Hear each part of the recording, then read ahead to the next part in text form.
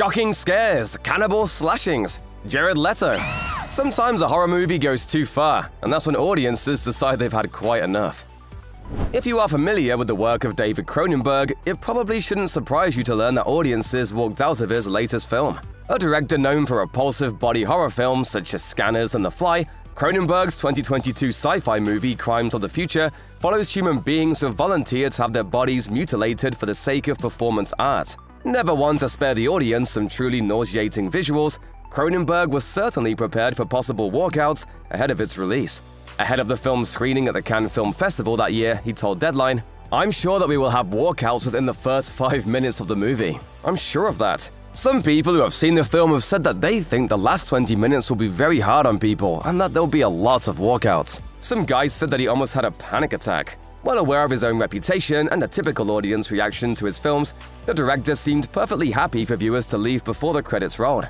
And that's a good thing too, because that's exactly what happened. Following the film's initial press screenings, journalist Kyle Buchanan tweeted that more than a dozen people had departed the film midway through. But if you think that means critics didn't like it, think again, because the film also received a reported 6-minute standing ovation from its Cannes audience.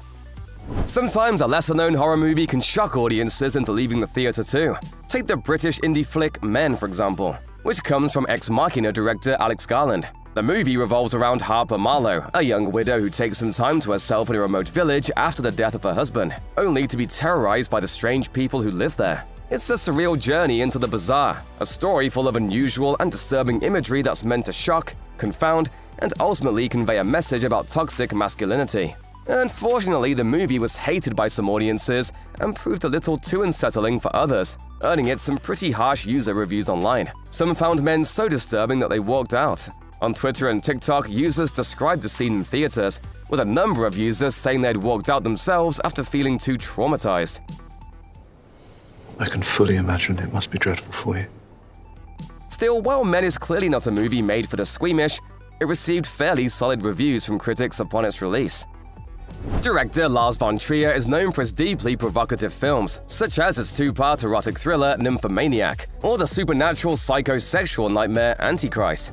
But while some audiences may have been horrified by those works, it was his 2018 slasher The House That Jack Built that really drove them to the exits. The House That Jack Built is an esoteric exploration of the psyche of a serial killer who bears his soul to the ancient Roman poet Virgil, or being led through Dante's version of hell.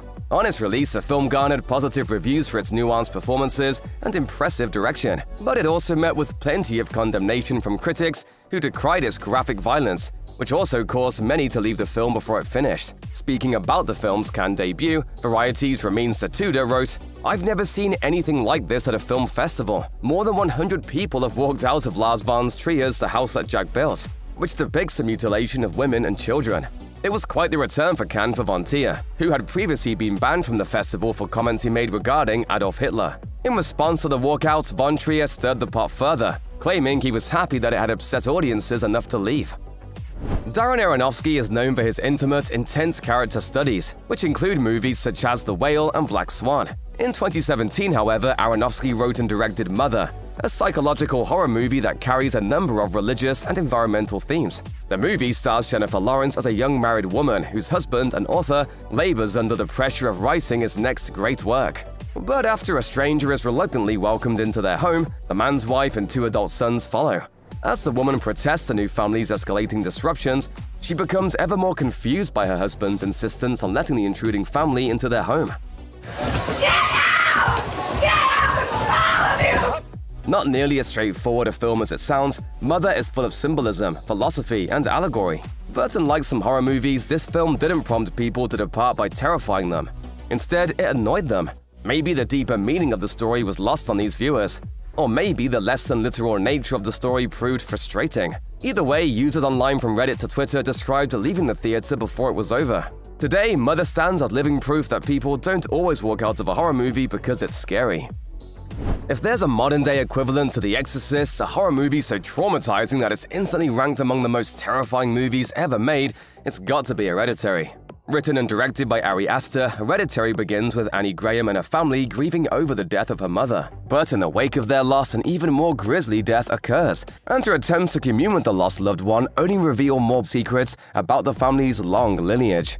Quickly gaining notoriety for its stunning twists and turns, Hereditary became one of the most talked about horror films in recent memory and earned rave reviews from critics. Though the film plays to the fears of parents most of all, it terrified viewers of all ages. One particularly gruesome scene left audiences in enough shock that some viewers walked right out. We won't spoil anything for you, but suffice to say it's not a particularly nice moment. Turns out Satan's got nothing on Ari Aster. Over the years, M. Night Shyamalan has become famous for directing movies with compelling mysteries capped off by jaw-dropping twists.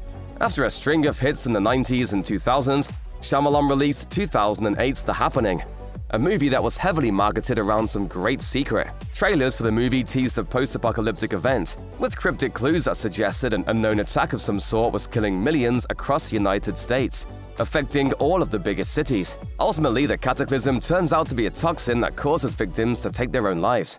And the big twist is that it's not a terrorist attack or a man-made virus, but a naturally occurring phenomenon. A silly enough premise on its own, the film is also lambasted for its stilted performances, cringe-inducing dialogue, and sloppy script. Just going to talk in a very positive manner, giving off good vibes. We're just here to use the bathroom. It's apparently so bad, in fact, that The Happening regularly shows up on lists of movies that people say they walked out of. One online commenter said that the only thing memorable about the film was that they took the unusual step of leaving. They wrote, "My dad and I still talk about walking out of that theater to this day, so it left more of an impact on me than several other films." In the mid to late 90s, the internet was an emerging new medium, and so a number of sci-fi thrillers tried to capitalize on the mystery of the World Wide Web. I want to get online. I need a computer! Horror movies were a little late to the party, however. One of the first attempts to scare audiences with what might lurk on the internet was the 2002 slasher FeardotCom. The movie follows an NYPD detective who looks into a string of murders, leading him to a website that may be killing those who log on.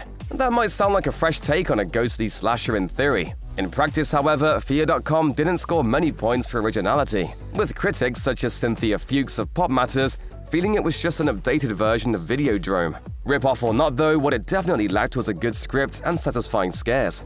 All in all, Feardotcom wound up being one of the worst horror movies of the decade, and proved terrible enough to spark some walkouts from moviegoers.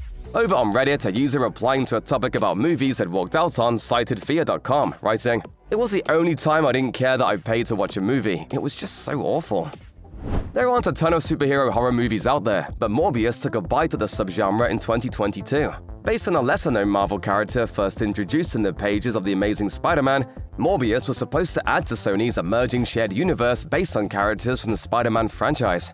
The movie starred Jared Leto as Dr. Michael Morbius, a scientist who attempts to self-treat a debilitating blood disorder with an experimental serum that turns him into a vampiric monster. Forced to consume human blood to stay alive, Morbius blurs the line between good and evil in a battle with Milo, another unliving vampire like himself. I'm starting to get hungry. You don't want to see me when I'm hungry. Morbius enjoyed some major hype before its release, and quickly became even more famous for being absolutely terrible. Inspiring a full-blown meme craze, Morbius induced enough groans that fans went online to talk about how they'd abandoned the movie midway through, with one fan declaring on Reddit, "It was Morbin time to get the f*** out of that theater." In his review of the film, Nerdbot reviewer Derek Murray called it a barely passable attempt at filmmaking and lamented that he had not left the theater himself. The 2022 film The Outwaters was praised for bringing something new to the found footage subgenre. The story follows four friends who embark on a camping trip in the Mojave Desert that goes disastrously wrong. A film that may be a better work of visual art than it is a horror movie in the strictest sense, it was lauded by critics and attracted particular attention for its mesmerizing visuals and stunning use of sound. On the other end of the spectrum, audiences weren't quite as keen on the film, with many theater patrons less than thrilled about its gratuitous gore. And that use of sound? Well, for many, it actually induced dizziness and nausea. On Twitter, one user described their experience, writing, "The sound made me so uncomfortably dizzy that I had to leave the theater to vomit. This never happened to me before. It's more disturbing than scary, if that makes any sense." According to another moviegoer, the film proved so unsettling that it set off their Apple Watch's heart rate monitor. They wrote, "The Outwaters is one of the most deranged nightmares I've chosen to sit through in a while. I quite literally was trembling in multiple parts. The sound is absolutely hellish." It should come as no surprise that Eli Roth, the man behind such horror flicks as Hostel and Cabin Fever, made a movie that had audiences scurrying away from their seats. The film in question was The Green Inferno, a blood-soaked cannibal slasher that turned the dial up on the gore for the sake of sheer shock value. The film chronicles the travels of Justine, a woman who travels to the Amazon and discovers a tribe of indigenous cannibals.